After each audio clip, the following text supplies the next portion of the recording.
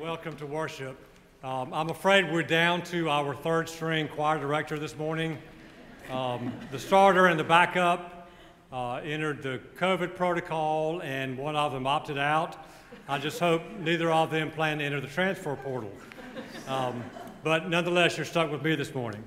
Our first hymn is "O God, Our Help in Ages Past." So if you will stand, and we will sing together.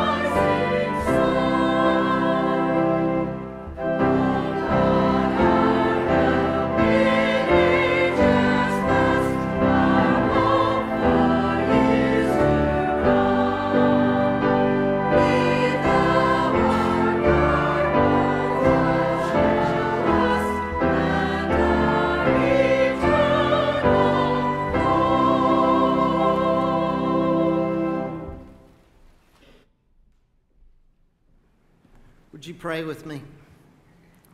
Dear Heavenly Father, for the gift of this day we give thanks. And Father, in this day, as we begin a new year, Father, we know that you are still the same God. Your love still endures. Father, your love and grace and mercy are new each and every day. Father, you never change. And we come here today to this place just to worship you. And so, Father, as we do that, Father, would you take this time and make it yours. Father, help us to grow to become more like Christ, in whose name we pray.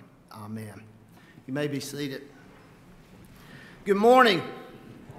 As Philip's already done, welcome to worship. It's so good to see you in God's house today. We've gotten off to a good start. We had our breakfast fellowship this morning.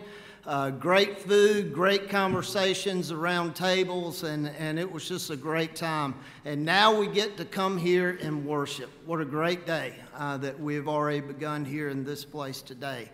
If you're visiting with us today, I want to thank you for choosing First Baptist as your place of worship. We are so happy to have you with us and joining us today in this worship service. And we ask that you do a little favor in just a few moments. When the pew pad is passed, if you could just fill out some information about yourself, that'll help us get to know you better. And so once again, welcome to worship. If you look on the inside of your order of worship today, on the right-hand side of that page, there's a listing as we begin a new year. By the way, Happy New Year. I didn't say that get going, so Happy New Year. But there's also a listing of all of our Bible studies as they are beginning during the month of January. And so some of these are brand new studies. Some of them are a continuation because we got started late in the fall. But there's a total listing of all the activities that are going on that are restarting during the month of January. A couple of things that I want to highlight. First of all, next week during our worship service, it'll be a special day in the life of our church, as we'll have our ordination for our new deacons as well as installation for the older deacons and also the installation of the officers. And so you want to make sure that you join us next Sunday for that special service. Also, next Sunday night, David Hull will be leading I don't know what you'd call that, class, sermon, Sunday night, January the 9th here at 6 p.m. And the title of that is Getting to Know Our Larger Baptist Family. What we'll be focusing on in that discussion will be, who exactly is the Southern Baptist Convention and the Cooperative Baptist Fellowship? And what do these mean to us as a church? And this is particularly important to us as we continue in our pastor search, that we have these questions answered. I know that I'm going to be attending because I've even got questions about it. But this is a good time to get those questions answered, and so we encourage you to join us next Sunday night at 6 p.m. right here in the sanctuary. As you notice, and Philip has already alluded to, Adair is not with us today. On yesterday, Adair tested positive for COVID. She and Alex are both at home quarantining, and so we want to be in prayer for them this week. But it's also a good time for us, a good reminder for us, that I want to remind you that we need to take care of ourselves, and we also need to take care of each other. At all of our doors are masks. There's hand sanitizer. There's all sorts of things that we can do to help take care of ourselves and each other. And so I want to encourage you to do that. As this time where we are increasing, we're seeing spikes in our COVID numbers, but also the flu is going around now as well. And so we want to be aware of those things, and we want to take precautions against those. And so I just want to remind you of those things. And please be in prayer for Adair and Alex in the days ahead. Lots of other things going on in the life of our church. These are listed in your order of worship and also your tie. And so take a moment and look at those at different opportunities that we have coming up during the month of January. So glad to see you now, and as we continue our time of worship, would you also begin to pass the pew pads? Thank you.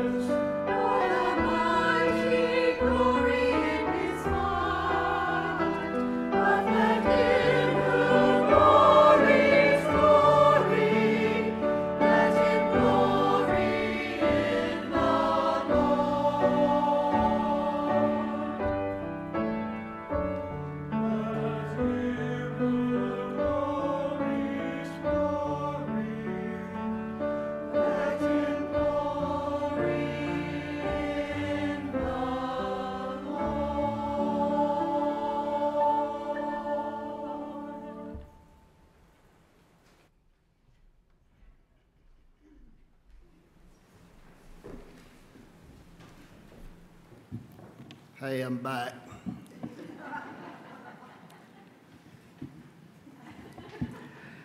Today's passage is found in Exodus chapter 40, and today I'll be reading verses 1 through 5 as well as verses 34 through 38. Hear now from God's word. Then the Lord said to Moses, "Set up the tabernacle, the tent of meeting, on the first day of the first month. Place the ark of the testimony in it and shield the ark with the curtain. Bring in the table and set out what belongs on it. Then bring in the lampstand and set up its lamps. Place the gold altar of incense in front of the ark of the testimony and put the curtain at the entrance to the tabernacle." And from verse 34 through 38. Then the cloud covered the tent of meeting, and the glory of the Lord filled the tabernacle. Moses could not enter the tent of meeting because the cloud had settled upon it, and the glory of the Lord filled the tabernacle. In all the travels of the Israelites, whenever the cloud lifted from above the tabernacle, they would set out. But if the cloud did not lift, they did not set out until the day it lifted.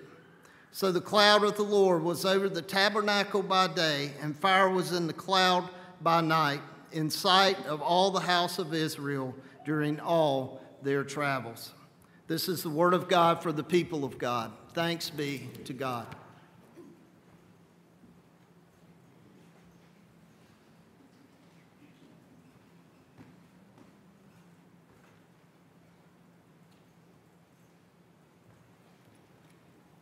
I did say third string choir director, right? All right, let's stand for our next hymn, please.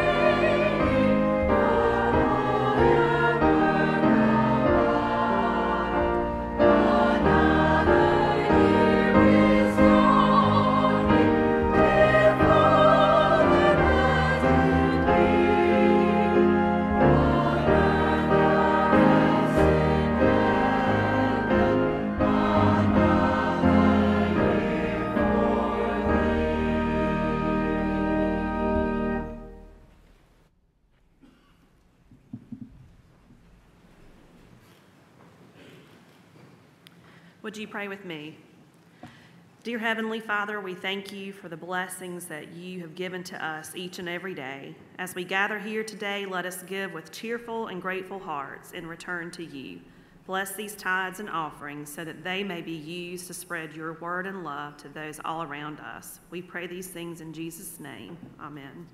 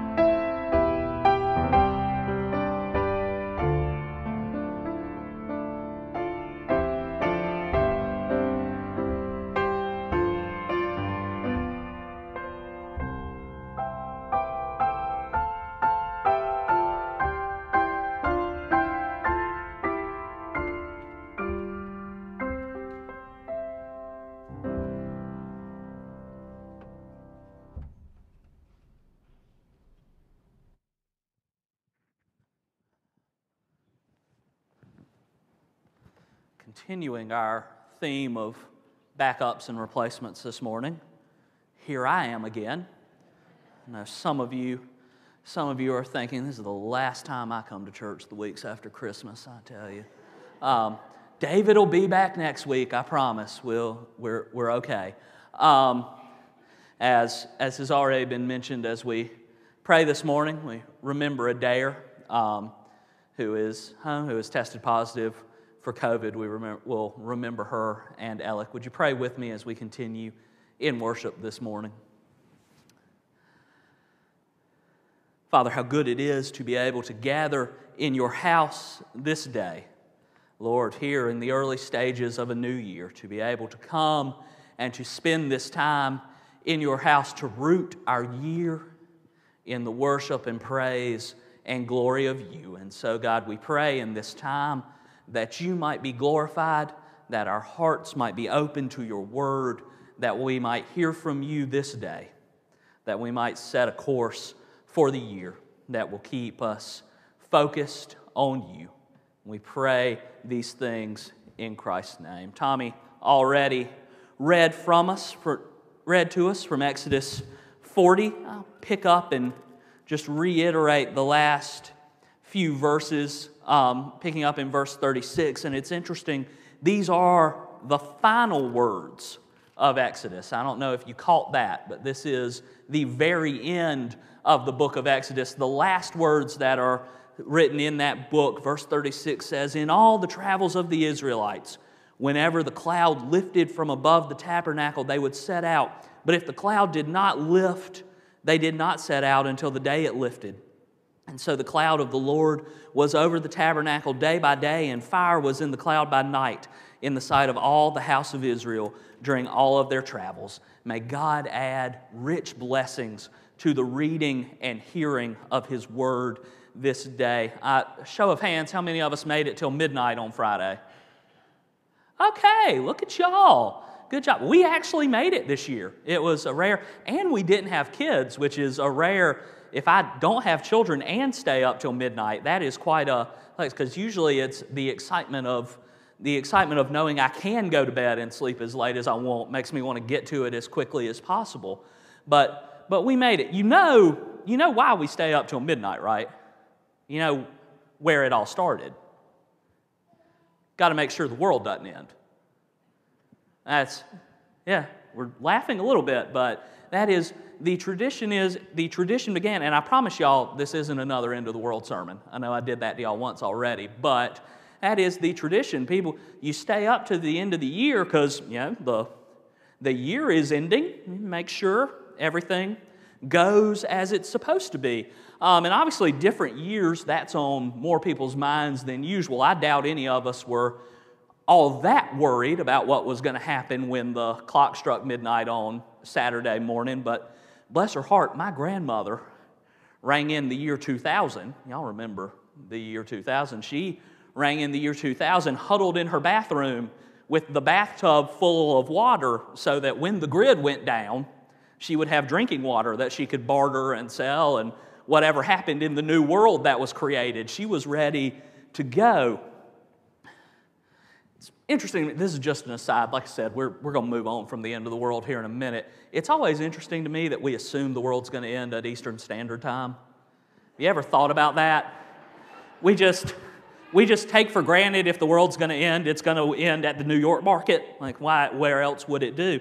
A couple of years ago, it may have been one of the 2012 end of the worlds. I'm not sure, but the guy factored time zones into it. So he had this, you'll see, 18 hours earlier or whatever it is, the world will end in New Zealand. And then you'll get to watch it coming the entire time. Didn't work out that way, obviously, but I appreciate that attention to detail. So that tradition, that idea of staying up to watch and make sure that the new year comes has found its way into different traditions and their faith practices. If you grew up in the Methodist Church, if you have any connection to Methodist Church, you might be familiar with a watch night service, which has its roots in that New Year mentality. It's a New Year's Eve service where you stay up and watch the night to make sure the new year does indeed come. A lot of African American churches still do a watch night service and do a big deal with it. It is as big in some cases as the Christmas Eve service, and they bring in bands and celebrate the new year coming, and it is an interesting, some friends of mine were walking us through what their service looks like at a class I had to do for Gardner Webb, and they talked about, the beginning of it is very mournful because the year is ending, and then the clock hits midnight and the celebration starts, and they bring in the new year. So they don't just look forward. They take these words of Exodus, that beginning, that first verse of Exodus. I don't know if you caught it, but the Lord says to Moses, set up the tabernacle, the tent of meeting, on the first day of the first month. What's being described to us in Exodus 40 is a New Year's service.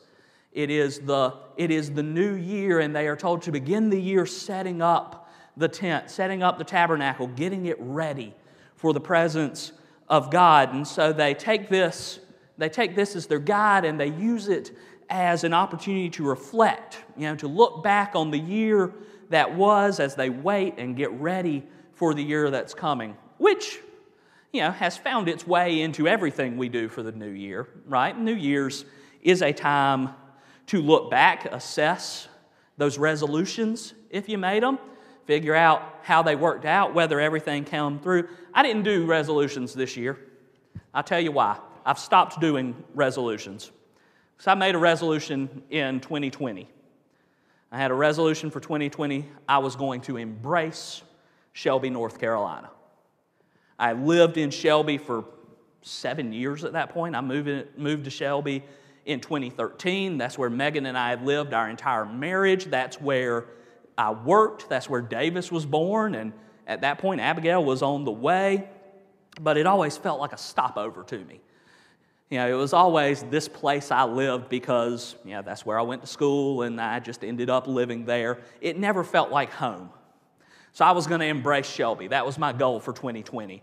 I was going to get more involved in the community. I was going to go to more local events. I was going to really become a member of Shelby, North Carolina, become a resident, really embrace it, Shelby, North Carolina. That was January of 2020. I made that resolution. 2 months later, we were inside our house for 6 months.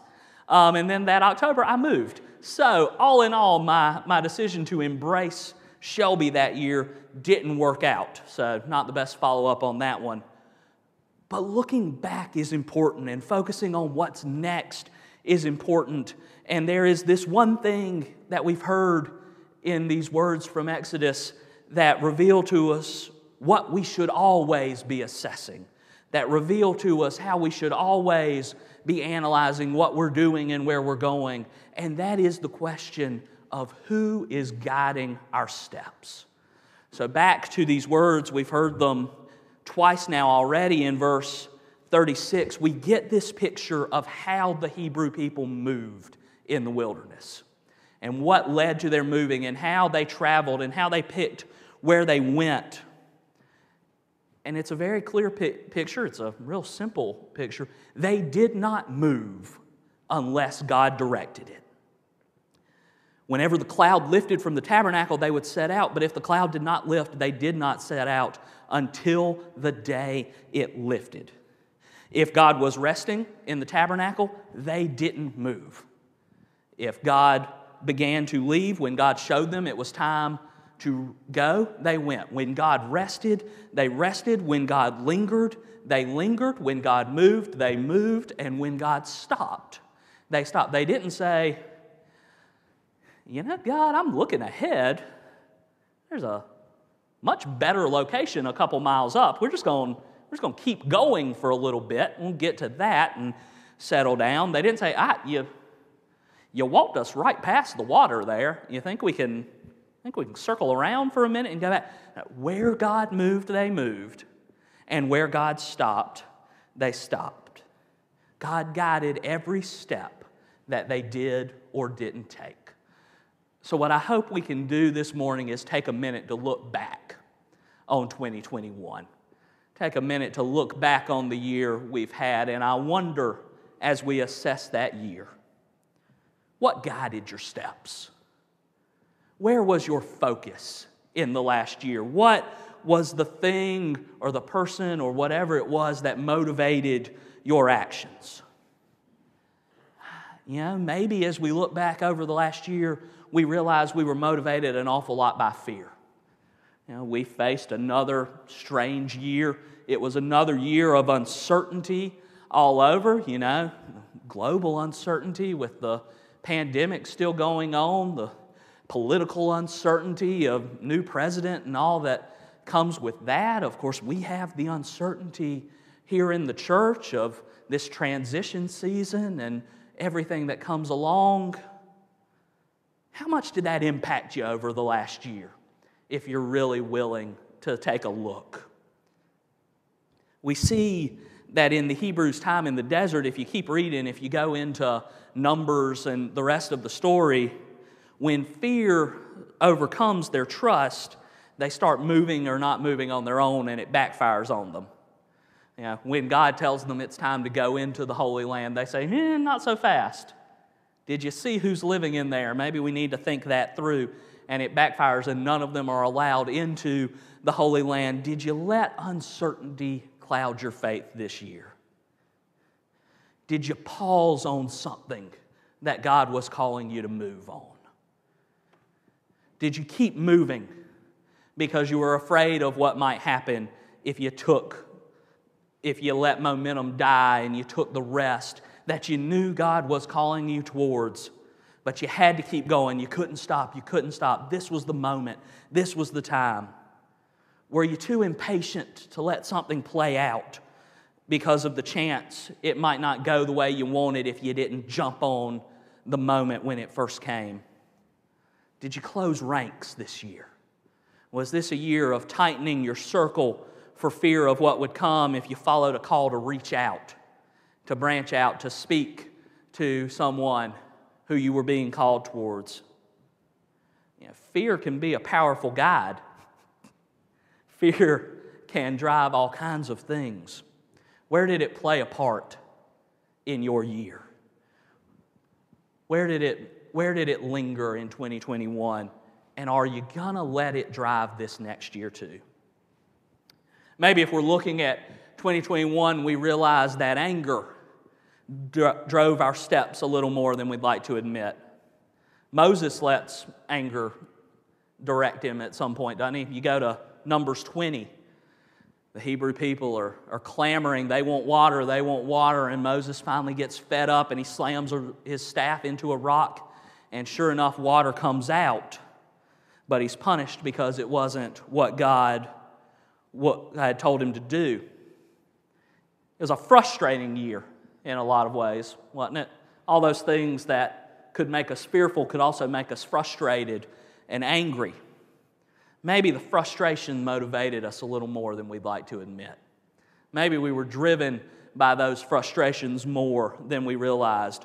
Maybe you look back at 2021 and see conversations and text messages and interactions you'd like to have back. You see decisions that you wish you had waited to cool down before you made. Maybe when you look over the last year, it's defined by the people you pushed away and the relationships that got strained almost to a breaking point. Just an aside on that, you'll find that people are a whole lot more forgiving than you expect them to be. If there are folks you pushed away in this last year, you'll find that they are most likely much more receptive of an apology than you want to admit or that you'd expect. Just because anger served as more of a guide for us than we'd like in this last year doesn't mean we have to let it be the case this year. So many things might have guided our steps in 2021. Maybe our financial interests or our social lives or our politics or any number of things. It all amounts to the same issue. We're the ones doing the guiding. We're not waiting on the cloud to move to direct us. We're not watching where God is leading. We're taking the reins. We're taking control, and we're deciding where the steps come. And that's difficult because we're really good at convincing ourselves that God's steps and our steps are the same, right? We're really good at convincing ourselves that what I want and what God wants have to be in line. Why wouldn't God want the same thing that I do? You might remember last summer I preached on 2 Samuel 6. Remember 2 Samuel 6? Maybe it didn't make the impact on you that it has on me. David is moving the ark to Jerusalem. Do you remember this story? David is going to get the ark, and I preached on it for two reasons. One, there were a lot of weird names in it. And if you remember, my theme for the summer was to make Tommy read names that he would struggle with. That's how I kept going in this season of uncertainty. But two, it's such a perfect example of how we convince ourselves that God's plan and ours are perfectly lined up. If you remember it, if I can refresh your memory, David goes to get the ark, and he brings together all the fighting men of Israel. David brought together out of all of Israel, chosen men, 30,000 of them. And he sets them up, and they go to get the ark. And he brings all these people, makes them leave their home to be part of this procession. And he ignores all the guides in Scripture that say how the ark is supposed to be moved. And he puts the ark on a cart because everyone will be able to see it, and it'll move quicker, and it'll go. And people bring horns and drums, and David's at the front of the parade on his horse, and it is this triumphant moment where David is bringing the ark back to Jerusalem because God is being glorified and David's being glorified, and of course God would want David's glory in this moment. And if you remember the story, the cart that the ark is on goes off the road because they're moving too fast, and it tips over, and someone reaches out to try and keep the ark from hitting the ground. But if you remember Raiders of the Lost Ark, you can't touch the Ark of the Covenant. And the person dies, and the ark ends up in a shed, and it takes 3 months before David goes back. It all falls apart because David assumed that God would want him to move the ark in a way that made David look good.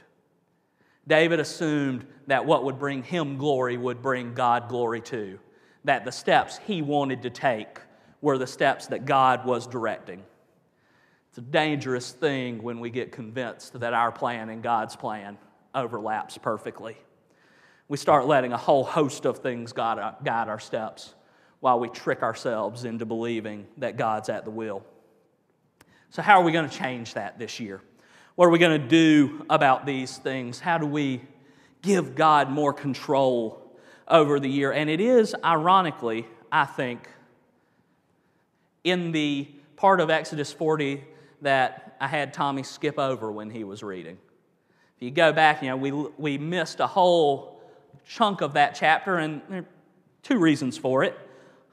One, because it's time-consuming, and two, because if you read it, it's not the most interesting thing. It is the instructions for how the tent, how the tabernacle was set up. But if you've got some time this afternoon, go back and read it. Get all the details. It's repetitive. It's difficult to read. God says do this, and Moses went and did that. It's a lot of that over and over. But here's what it shows if you go back and read it, if you go back and take the time. When they were doing things right, it wasn't just when they moved that God directed. They didn't just let God guide when they moved and when they stopped and all that kind of thing. God determined what direction the tent faced. God determined what different aspects of it were made out of. God determined who was allowed in at different times. It wasn't just the big decisions that they waited for God. They turned every decision over to God so that when it came time for a big one, they knew what voice they were listening for. When it came time, they didn't have to worry about whether they were hearing the right thing or not because they knew who it was that was guiding them. They had turned all those decisions over, and it let them know that they were on the right track. One element of watch night services in the Methodist tradition or in the African American church, thing to bring it full circle this morning, is a call to reaffirm the covenant of baptism. In the Methodist church, it's a whole process. The Book of Order has a guide to it. But I'd invite you this morning, those of you who have been baptized, think back to that moment. Think back to your baptism for a moment and the statement of faith you were called to make. Chances are it was something similar to what we do here, some statement close to Jesus Christ is Lord. Have you ever thought about why we call for that statement? Why that's the thing we ask for? We don't make a statement in that moment about salvation, even though we know that this is an act symbolizing Jesus saving us. We don't say, Jesus Christ is my Savior, even though we don't know He is. We say, Jesus Christ is Lord. Because baptism is a decision for this life and the next. It's a decision in this moment to give up that control. It's a declaration that we are turning the wheel over. We're letting God take over. It is a sign and a symbol that we are letting someone else guide our steps. So what I want us to do today, and we don't do this a lot here, but I think y'all can handle it. I believe in you. I'd ask everybody to take a second, close your eyes, bow your head for us. And I'd ask you to think about the last year. Really think about it for a second.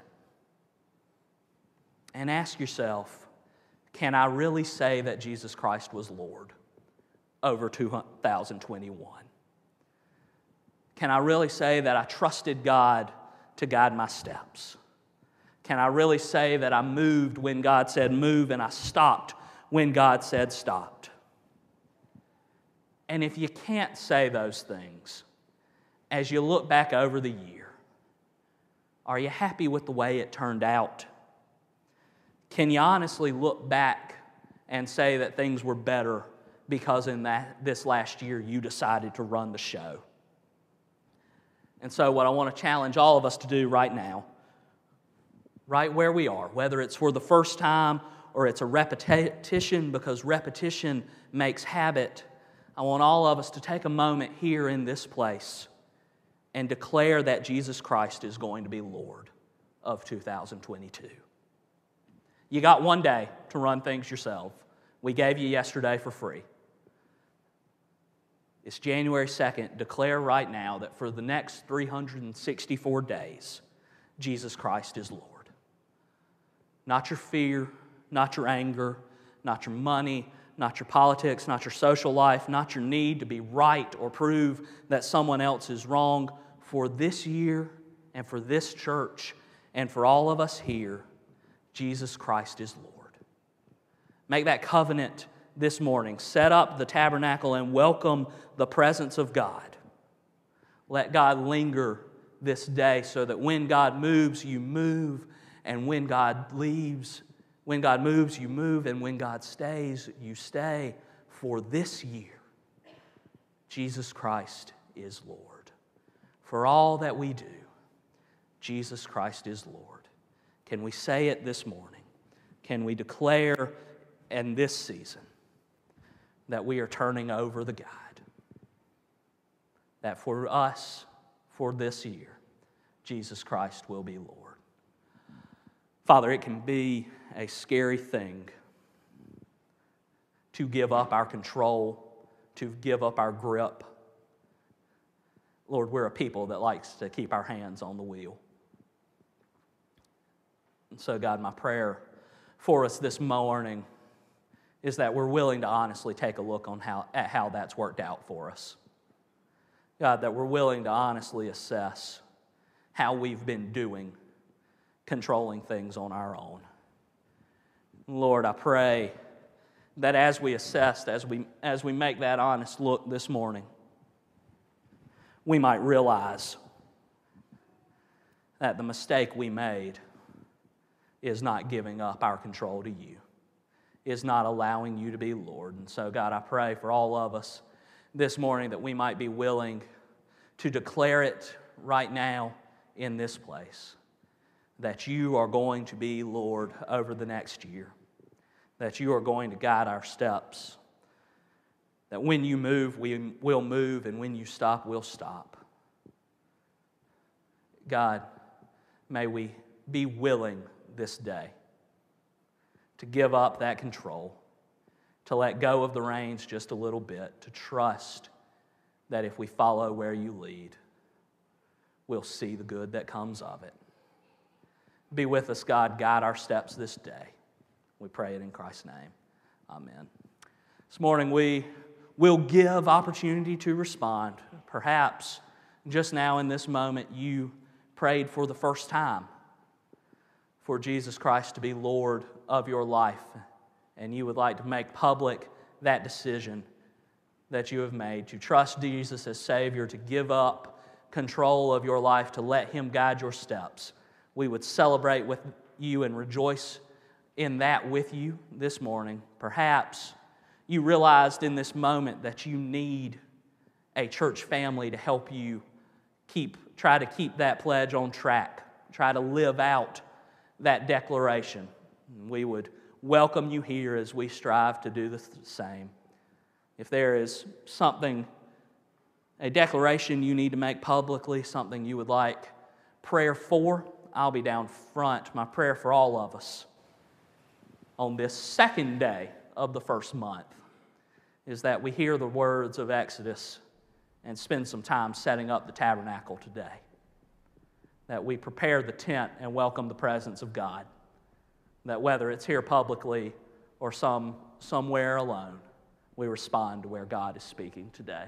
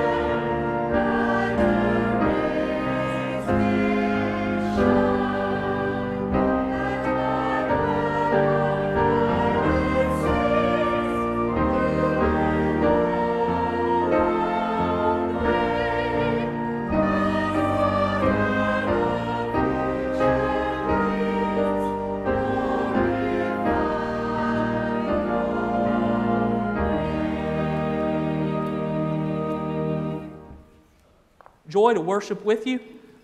And keep Adair and Alec in your prayers as they're recovering. So many others we know who have gotten sick over this break. We remember folks who are traveling here in these next couple of days. As we go, I'm going to do one more thing different on you. All right? We're going to have a little bit of an interactive benediction. Okay, so I'm going to make a statement, and then y'all are going to respond with Jesus Christ is Lord. All right? So we're going to start up here where you can see me so I can cue you, and then we're going to go from there. So, as we go from this place, Christ is Lord. May our steps be guided by the one who can guide us in the right path. Jesus Christ is Lord. May our prayer for this year be to take less control and trust in God more. Jesus Christ is Lord. In every step you take this year, may your pledge always be, Jesus Christ is Lord. Go in peace to love and serve the Lord. Amen.